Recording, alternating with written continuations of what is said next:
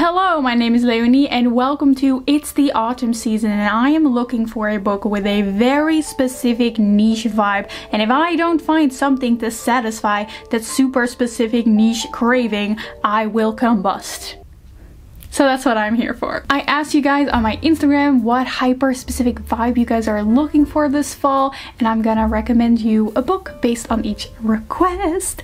Very excited because I love recommending books to you. The first request I got, Studio Ghibli meets Dark Academia, and I found this one, first of all, love, second of all, difficult, because Dark Academia is kind of like dark, indoorsy, but Ghibli is more like flowery, outdoorsy, nature. But I think the book that fits both vibes very well is Divine Rivals. This is a romance fantasy. It has this mystical, ungraspable magic that I'm used to from Ghibli movies, but then it also has typewriters and literature and rivals to lovers and journalism. It has the academic rigor and rivalry of Dark Academia, but then it has that heartwarming storyline that will make you cry that you're used to from Ghibli movies. An atmospheric, gothic, dark fairy tale, but not horror. I love the specificity here.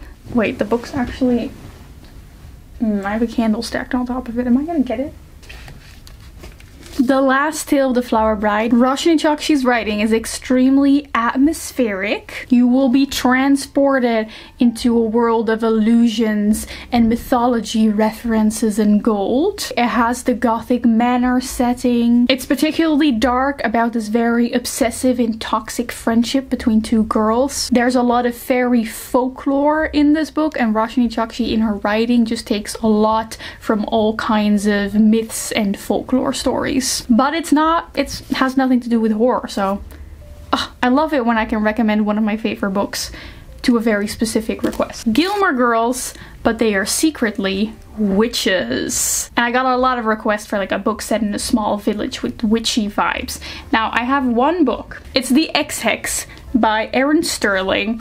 Be warned, this one is only for the people that really enjoy or are in the mood for the very quirky type of romances, because nothing about this book is serious, and if you take it seriously, you will hate it. They're witches, they have a cute little shop in a small Gilmore Girls type town. One of their exes show up and there's a little bit of romance going on. It's very unserious. First, I want to make a quick moment to talk about today's sponsor, which is Skillshare. They are the largest online community with thousands of online classes and members who come together to take the next steps in their creative journey. Lately, I've been really getting into digital drawing. Drawing has been a long time hobby of mine, but drawing digitally definitely requires new techniques and skills, so I've been loving following Skillshare classes to teach me how to do it. For example, I followed this amazing class by Brooke Glazer on the basics of digital drawing on the iPad. Following this class has taught me so many little tricks that I just never knew about, like working in split screen mode,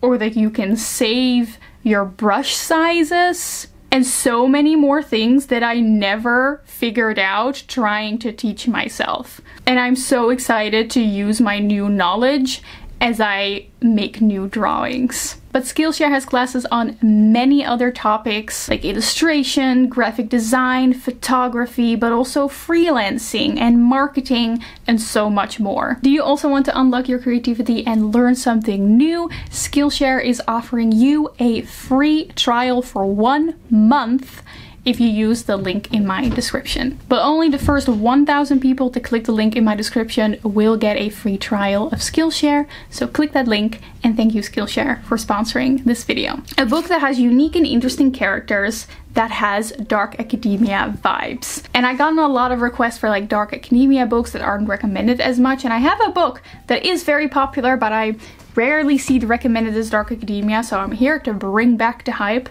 And it is Vicious by V. Schwab.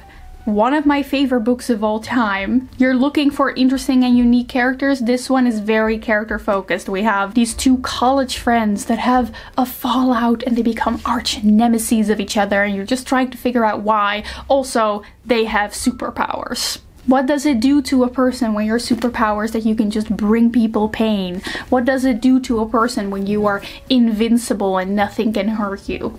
That's what it goes into. And also, it's dark academia, but not in like the literature classical sense, but in the biology experimental sense. So always a fan of that. Someone asked for Studio Ghibli vibes, little creatures, enchanted forests, and a moody main character.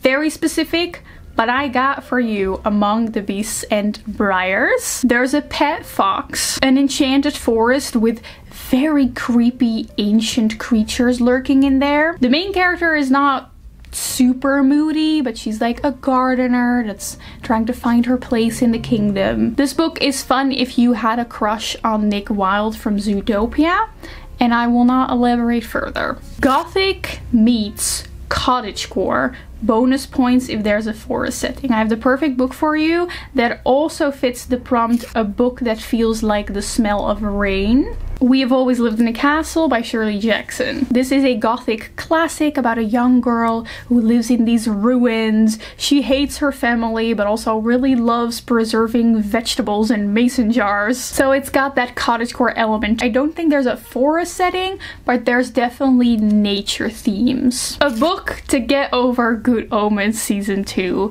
Now I don't believe that there is anything that can get you over Good Omens Season 2.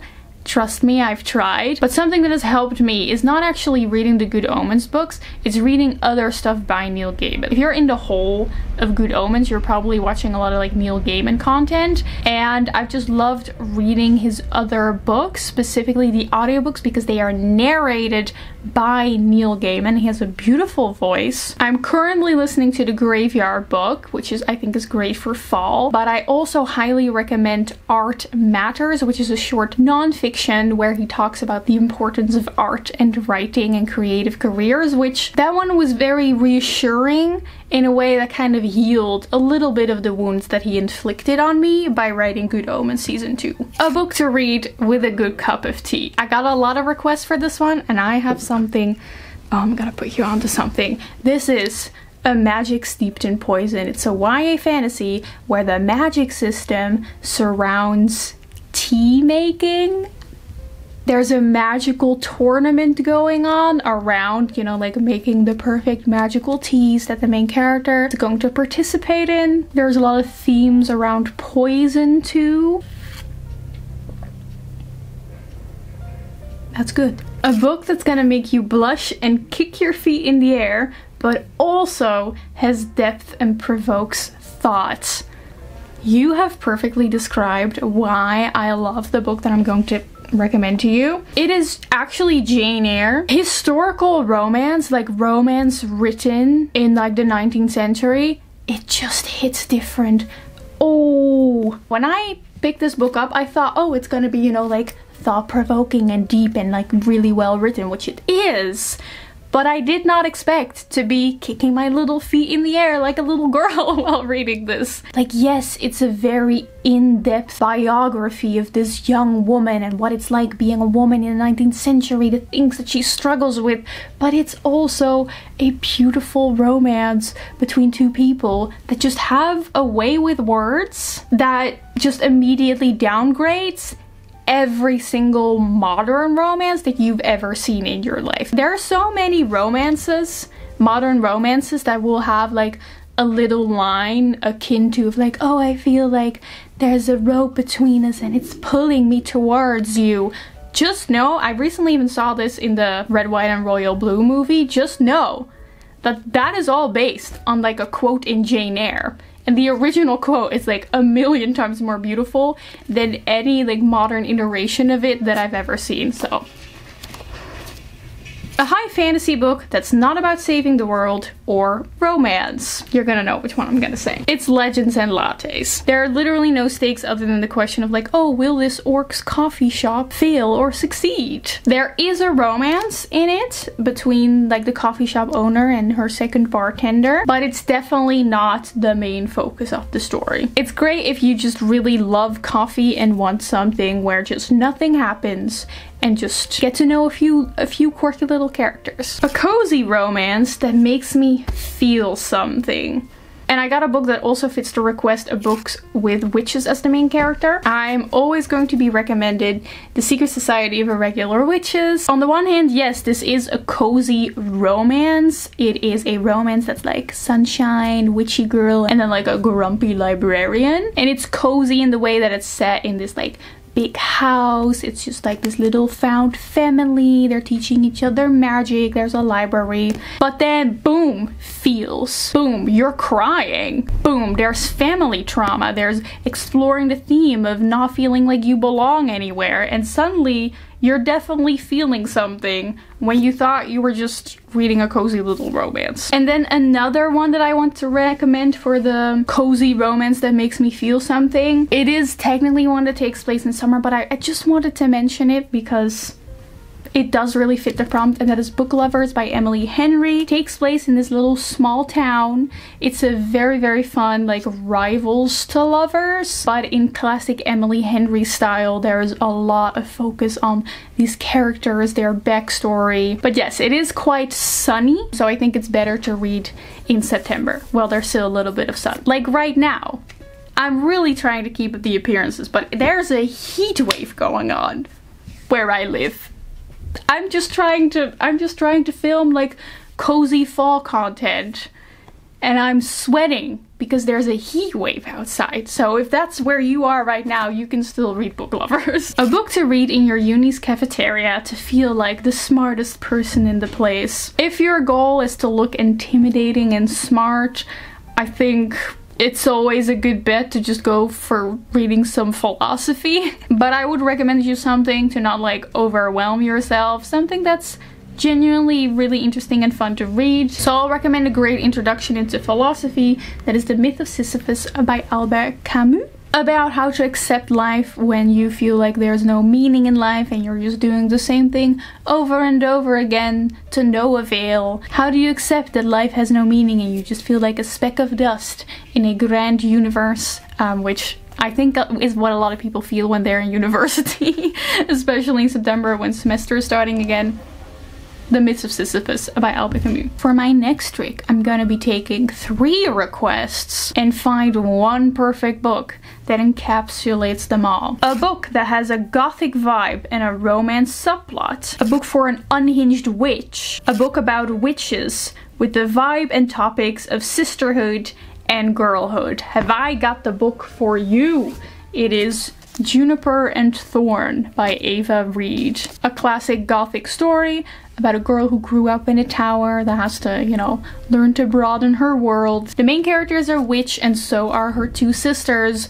And throughout the book, they slowly and slowly get more and more unhinged. It deals not only with this relationship between these sisters, but also everything that our main character has to deal with as like a young woman who is very much in the throes of her abusive family. It is very dark and gory. It is a horror book. So yes, it deals with themes of girlhood and sisterhood, but not in the like, oh cute, the sisterhood of the traveling pants kind of way, but more sisterhood and girlhood in the internal screaming kind of way.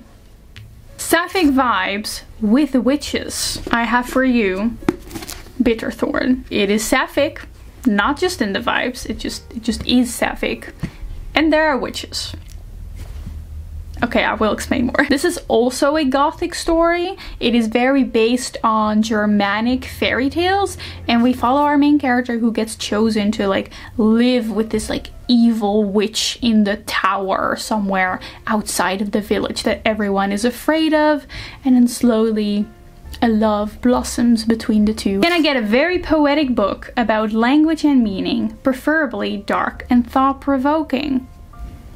I'm gonna put you on some more dark academia. Babel by R.F. Kuang. With this book specifically focusing on the academic topic of translation. It even has a magic system fully around that subject. R.F. Kuang is known to not shy away from very dark topics, and I think this one is very thought-provoking. It really goes into not just the problems with the academic system, the racism that exists in academia. It goes into like strikes, workers' rights, definitely thought-provoking. A book with a forbidden romance between vampires and humans. I was just thinking like, oh, do I know a book with that? And the only one that I could come up with is Twilight. But I won't recommend that to you. I just thought it was funny. I think it's very, very fun that people are suddenly wanting to read forbidden romance vampire books again, and that we have entered like a post-irony phase where we can all suddenly enjoy vampire stories again. I think that's wonderful. A book with Florence and the Machine vibes that isn't fantasy and has no witches. Okay, you've made it very difficult for me now because Florence and the Machine, she just screams fantasy and witches. But I do have a book for you, and you're gonna have to let me explain a little bit. I'm going to recommend to you Bunny by Mona Watt. Purely vibe based. Florence and the Machine sounds like angry women coming together for a movie night slash seance. Florence and the Machine sounds like obsessive girlhood. Florence and the Machine sounds like bizarre montages where you don't know what's real and what's not. I love Florence and the Machine. A book about a female murderer that gets away with it. Sometimes we just want to read that, don't we? And there actually is a book that is exactly that, and that is A Certain Hunger by Chelsea G. Summers. I will admit I don't remember how this ends, so I don't remember if she actually fully gets away with it in the end, but throughout the entire book, while she's like killing all her exes and then turning them into lovely little dishes like the little Hannibal that she is getting away with it very, very often. And then, you know, the ending is still open for you. Like, I genuinely don't remember if she gets away with it in the end. A book that feels like Francesca by Hosier. First of all, I must thank you because I hadn't listened to the song yet, but when I saw this prompt, I was like, oh, let me listen to that song. And thank you. Thank you dearly. Because wow, what a beautiful song. Apparently, the entire song, even the entire album, is based on Dante's Divine Comedy. So, you know, I could recommend that you just read the Divine Comedy by Dante, but I won't do that to you. I also haven't read it. Instead, I have something else for you. I think you would like These Violent Delights by Micah Nemerever. The song Francesca really gave me obsessive love vibes, and that is definitely what this is. This is a love in the 1970s between two young boys that have their first queer experience with each other, and the love that they have for each other is very codependent and obsessive and just spirals all the way to violence. A big theme in the song Francesca and like the characters that the song is based on, I read the Genius page, is having love as an explanation for sin and explaining their sins away by just how great their love is. And that's kind of what happens in this book. I got a lot of requests for books to read during thunderstorms. Now I think almost any kind of dark fall book that I've recommended so far would be great during a thunderstorm, but the one that is the absolute best is, without a doubt, Frankenstein by Mary Shelley. Not only are they on sea a lot, on the wild waves while thunder is posing danger to them, you know, I'm also thinking of like the electricity zapping through Frankenstein's hands as he shocks new life into the monster. I also highly recommend getting the illustrated edition. Look, okay?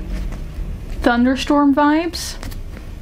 They're in a storm on the sea. And these are beautiful illustrations. They are illustrated by Bernie Wrightson, published by Gallery 13, if you're also looking for this edition. Someone is looking for gothic vibes, but not a classic. I have for you Piranesi by Susanna Clarke. Not a classic, but I think it might as well be because it's so good. It is gothic in the architectural sense. There's a lot of mystery and intrigue about the unknown because the main character has no idea where he is. He just lives in this like huge building with like marble halls and statues, but he has no idea what's outside of that. Decay and the ruins and the setting play a big role, which is also a hallmark of a gothic story. And it poses some very interesting questions about knowledge, so I think you would, if you're looking for gothic, A book that explores mental illness in her 20s. Now there's a lot of books like this, but I recently read, I think, the blueprint of these kind of books, and that is The Bell Jar by Sylvia Plath. It's not gonna give you like the modern take on being a 20-something-year-old with mental illness, but it is a great encapsulation of what it was like to be a woman in the 1950s, and also what it was like to be mentally ill and treated with depression in the 1950s. It is quite heavy though, so don't read it when you're not feeling good. A book Rory Gilmore would like. Rory Gilmore is one of the main characters of Gilmore Girls, and I know that Sylvia Plath is mentioned very often as like one of her favorite authors and that she loves The Bell Jar, but I already recommended that. I think that if Rory lived today, she would really like Trick Mirror by Gia Tonetino. Reflections on Self-Delusion. This is a collection of essays that touches on self-image. It touches on, you know, being a young person in this day and age, and it touches on feminism. And I really feel like with what I know about Rory Gilmore, who is of course my personal friend, who I dearly know and definitely not a fictional character, I think she would like this. Corpse Bride or Tim Burton vibes. Now, this one's very easy. I would recommend you read Coraline by Neil Gaiman. Did you know that the Coraline movie is not directed by Tim Burton? At first I didn't want to recommend this book because I was like, oh, it's kind of a cop-out to just do the book version of a Tim Burton movie. But it's not a Tim Burton movie. Am I the only one who thought that? Please tell me I'm not. I think we can all agree that the Coraline movie has very strong Tim Burton vibes. It's kind of like creepy but still appropriate for children kind of vibes, and the book encapsulates those vibes as well. I will say the book is very similar to the movie, to the point that I would highly recommend you first have to read the book before you watch the movie, because if you watch the movie first, then the book is just gonna feel like the movie but without all the beautiful claymation visuals attached to it. Someone asked for creepy mushroom vibes. I know I recommend this every time, but the creepy mushroom book is Mexican Gothic by Silvia Moreno Garcia. This is another gothic fantasy, a feminist gothic fantasy with a creepy mansion where mushrooms start playing more and more of a role in the horror scenario of this like family drama horror. A book that feels like a pumpkin spice latte. Here's how I interpreted that. If you want something that makes you feel like fall, but not somber, you know, like a pumpkin spice latte, it's still very sweet, it's like happy and cute. You want to feel like it's the somber fall season, but you don't want to feel somber.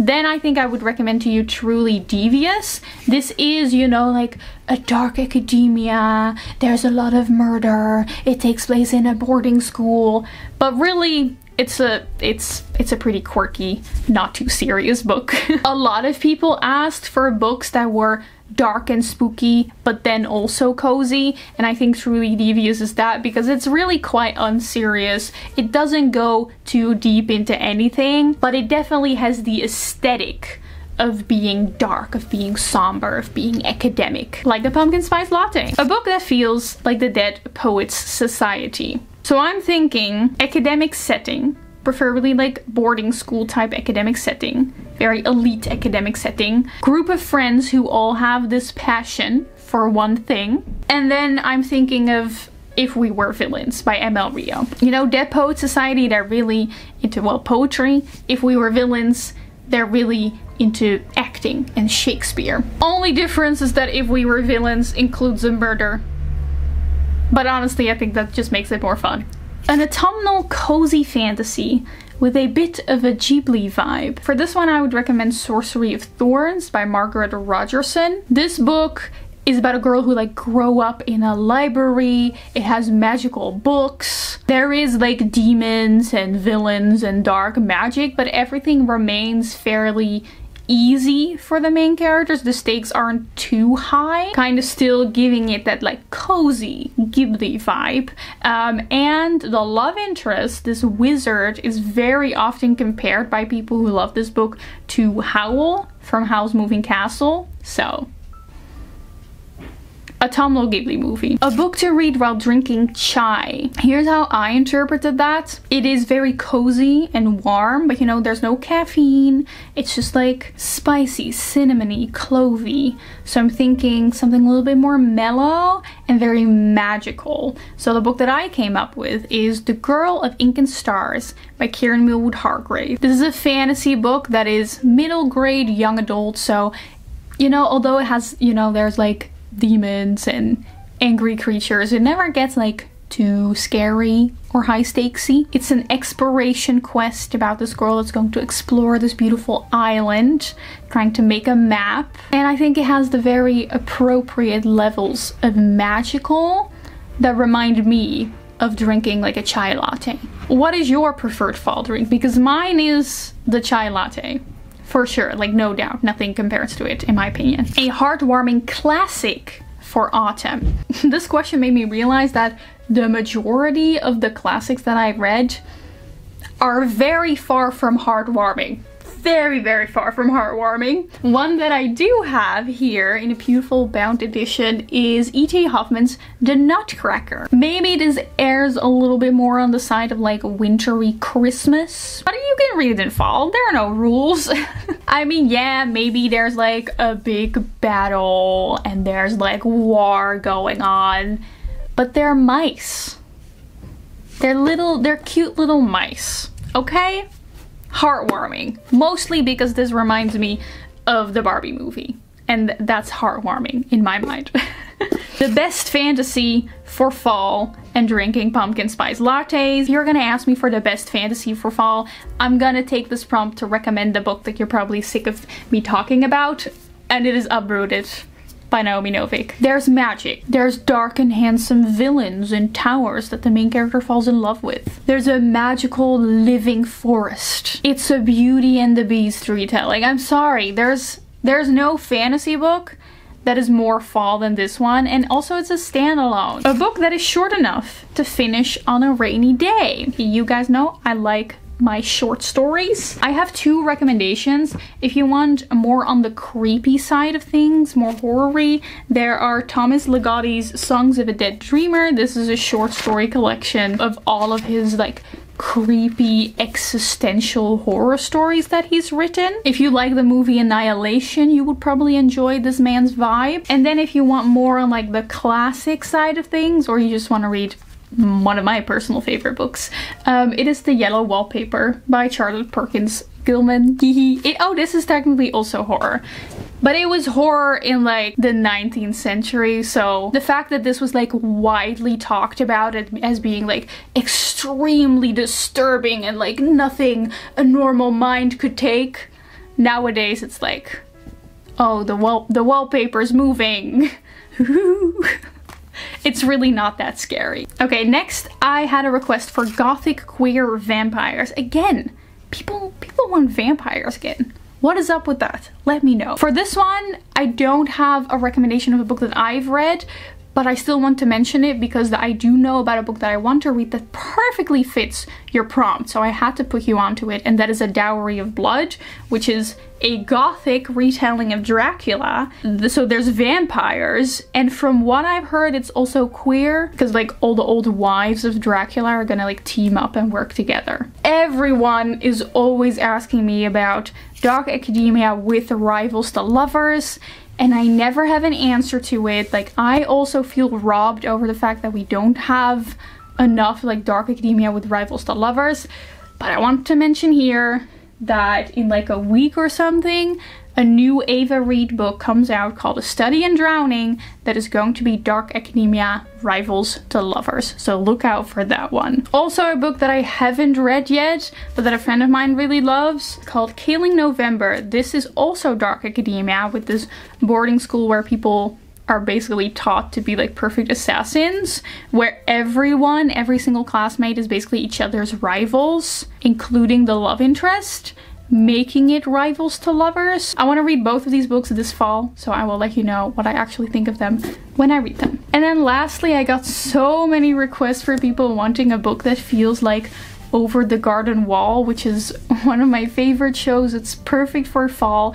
And I'm so sad to say that I just couldn't think of a book that I'd read that perfectly encapsulates the fall, spooky, but still also somehow appropriate for children vibes that Over the Garden Wall has. So if you do have a recommendation for all the people, including me, looking for a book with Over the Garden Wall vibes, please let us know in the comments, because I want to know. And I'm so sad that I can't recommend a book based on this prompt for you guys. If you want more bookish content from me this fall, make sure you subscribe. And I want to give a big thank you to all of my patrons for supporting this channel, with a very special shout out to all of the elite Hidden Library members. And a warm welcome to our newest elite members, Alison Pulsoni and Ritza Correa. This month we're reading Nettle and Bone for our Patreon book club. I hope you enjoyed this video. I hope you have a wonderful rest of your day, and I will see you soon in another video very soon. Goodbye!